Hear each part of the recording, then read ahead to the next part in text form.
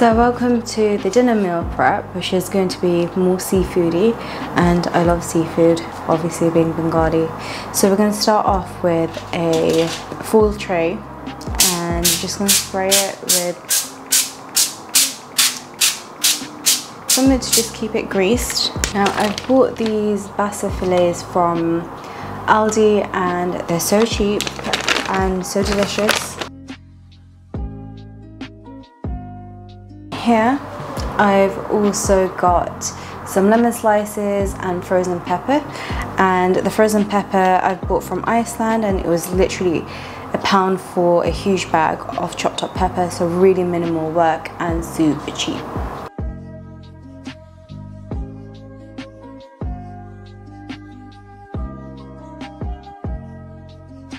So just wedge these lemons in between the Basa fillets. So once you've done that, this is not the cooking, we're going to prepare the dressing or the, the flavour part of the fish.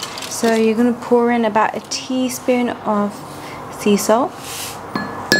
Not too much, because fish doesn't taste good when it's salty. About a teaspoon of garlic. A teaspoon of onion granules, because I really want to just save on time here.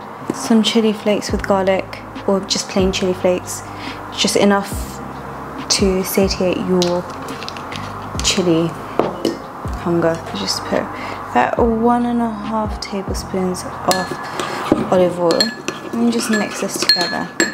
Next you're going to add about 2 tablespoons of lemon juice. Freshly squeezed is an option, but it's up to you.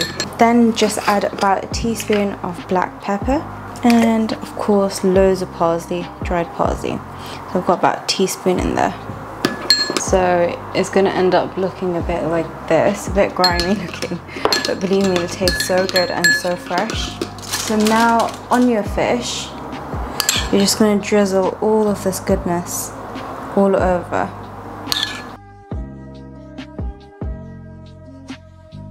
I think with fish, it's nicer to have a subtle taste of seasoning, because sometimes when you overpower it, it doesn't taste as good.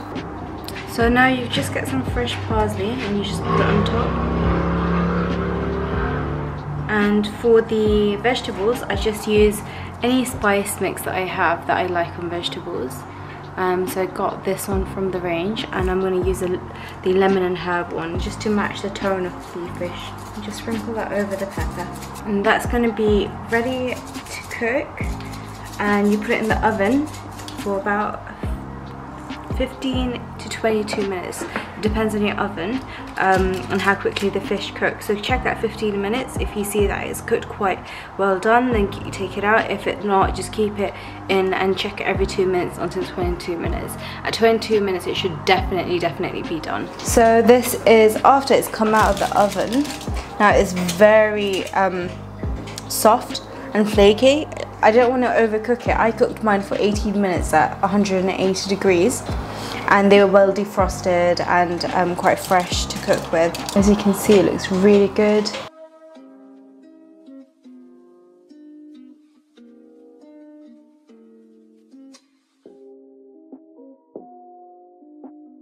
So for dinner, I don't like going too heavy, and I usually just do a side of vegetables. I drizzle a tiny bit of olive oil into the pan, then add some chopped garlic.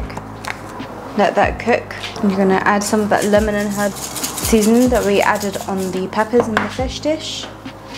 And then you're just going to topple in your green beans. And just let that cook for a few minutes. You want them still a bit crispy, but you want to see the colour of the green kind of become a bit more vibrant. So guys, this is the final product of the Basa fillets.